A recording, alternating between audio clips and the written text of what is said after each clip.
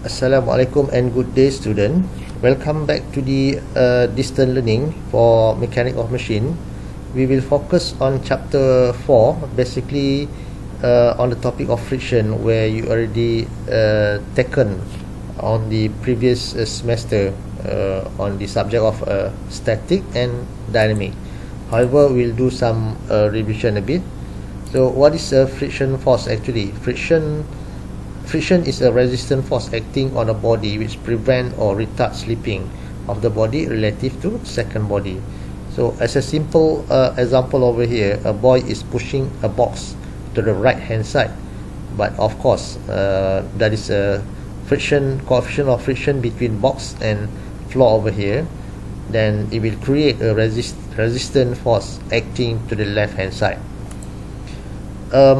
The idea of this topic, basically we will go through on the theory, where we will look into the angle of friction, static friction and kinetic friction. We will not look into the fluid type of friction. We will focus on the dry type of friction. This one will be fluid friction will be covered on the another subject. On the application side, we will focus on the screw and nut and clutch. Okay, this is the picture of where we are. We need to avoid friction. Friction is not important to the system. So if you are looking into this one, so better to have a wheel to move, to locate the boxes from one point to another point. Whereas on this one, this is the shaft, a rotating shaft. So better to have this is a bearing actually. Better to have bearing to ensure that there is a smooth rotation on this between the shaft and this is a block, pillow block, let's say. Not enough to have the bearing, so you need to apply the lubricant. You need to do a proper lubricating at the contact surfaces.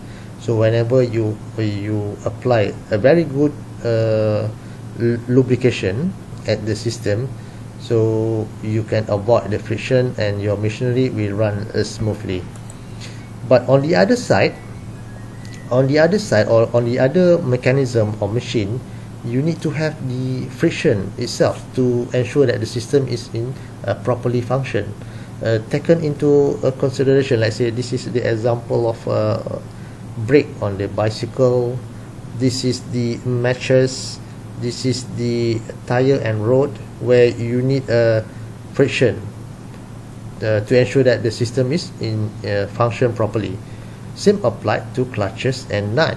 So clutches and nut, we will look into it later. So how is the importance of friction that to ensure that the system is properly functioning. Theory of dry friction. So just now we have looked already, but okay, the guy is pushing to the right hand side, then of course there is a frictional force acting to the left hand side, and then I'm sure that you are already familiar with this graph. Whenever the external forces is being applied to the box, so if the external forces is increased at a certain time, so the frictional force also increase until there is a limit where we call it the maximum frictional force. So by the time the guy or the boy is giving extra external force, so the crate or box is start moving to the right hand side. But anyhow, when the box is start in the state of motion, so the kinetic friction, we call it a kinetic friction, will a bit drop from the maximum frictional forces. Doesn't matter how much we apply on the external forces, by the time it's moved, so the frictional force kinetic frictional force will maintain. So this is the formula of frictional force.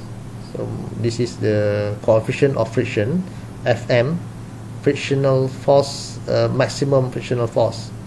is equal to coefficient of friction, static, times normal force of the crate or box or whatever. And then this is the formula of frictional force, kinetic frictional force. So you have to is equal to mu k. This is the kinetic coefficient of friction times normal force. In equilibrium system, the total force are where instated in equilibrium system where the box is not in motion mode. So the total force at x-axis and y-axis is equal to 0. What about the angle of friction? Tangent theta s is actually mu s, where mu s is the coefficient of friction static. So how you can how you get this formula actually? So the idea is, if let's say there is a crate over here, and then we tilt a bit this is the some sort like the experiment that have been done on the dynamic labs. So we tilt a bit on the this is the floor, so we tilt a bit until certain point. When the degree is enough, so the box will start moving downwards.